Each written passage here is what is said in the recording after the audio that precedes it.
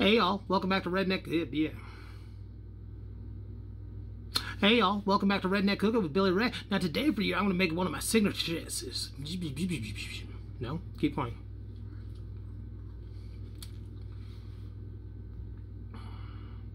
Hey y'all, welcome back to Redneck Cooking with Billy Ray. Now today for you, I'm going to make one of your...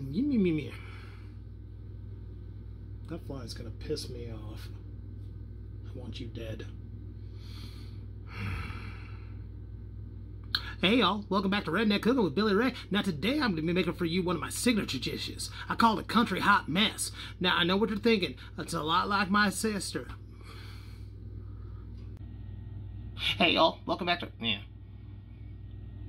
Hey y'all, welcome back to Redneck Cooking with Billy Ray. Now today for you I got a fish dish. You see, today we're going to be making a... I got an appetizer for your next function that you go to. These are going to be called Billy Ray's. These are going to be called... No, these are called... Next, you need one entire bottle. Damn it.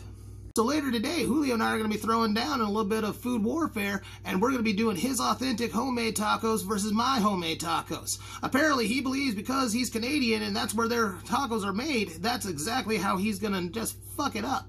Now, the problem with this recipe and what I'm going to be presenting to you today is that it kind of is all dependent on you. So, I mean, whatever. Beer and bacon syrup. Now you're probably wondering, hey Billy Ray, what are we going to do with that there thing for your damn it? In that process of slowly simmering it down, it would just keep stirring it on up and eventually it start boiling uncontrollably, bubbling, not boiling, damn it. And we are going to put it right on top. And what you get here is Billy Ray's 4th of July dessert. And oh say can you see, it is one glorious dish.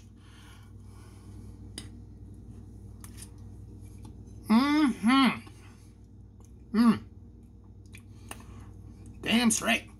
Billy Ray, sign off. Remember, you don't gotta be fancy to be gourmet. Okay, seriously?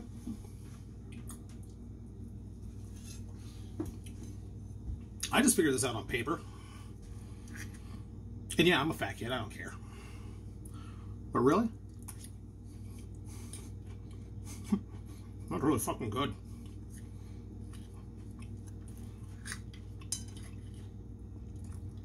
I have a buddy that's gonna love this shit. Look, yeah.